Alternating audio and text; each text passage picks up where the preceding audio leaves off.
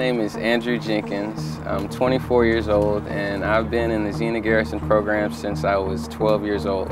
During high school, I also played tennis and I was a varsity tennis player, and I was also one of the top tennis players in the state of Texas in the Super Championship division, and I was able to graduate as the valedictorian in my high school class with a 4.0 GPA. The Zina Garrison program has been somewhat of an extended family for me. They've given me an opportunity to grow and learn more about myself and just have good mentors and role models. John Wilkerson has definitely been somewhat of a father figure to me. Even this summer, after having gone through some personal struggles, I came back and he gave me some good advice and an opportunity to help with the kids again this summer. Good job, Brooke. I came through this program, started when I was 11 years old. I was introduced by one of the former coaches. I came here, I can say lost, finding someone to guide me. Tennis was an avenue that I used to help me through life. Making the transition from being a student now to a coach and a mentor to these kids is awesome. I can say that I've been lucky to give back what I was given.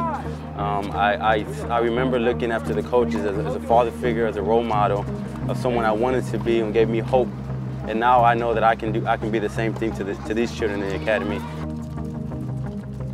I trained in Houston in a program similar to Zina Garrison Academy. You know, my dreams started on the courts of McGregor Park under the mentor of John Wilkerson, and traveling and having Zina as a teammate.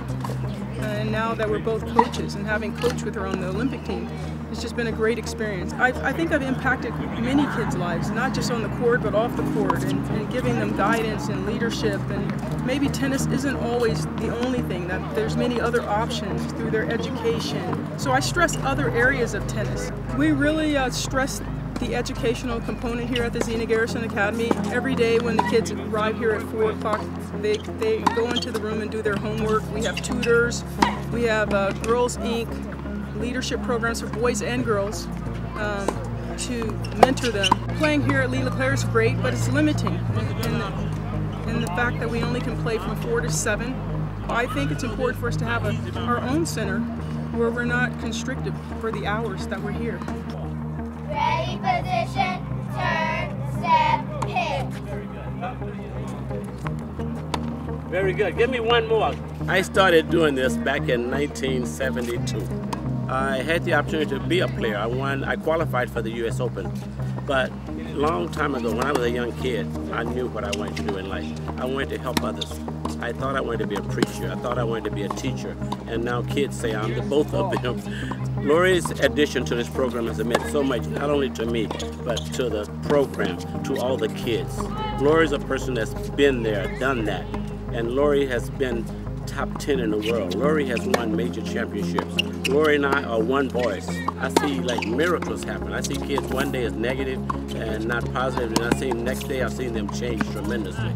That's what keeps me going. To give a kid a chance to get away from all the problems they have away from this tennis center, to give them a chance to find themselves.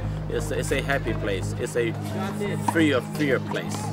It give them a chance to realize their dreams, their aspirations. If they want to be a doctor, a lawyer, or whatever they want to be, tennis will give them a chance to be that.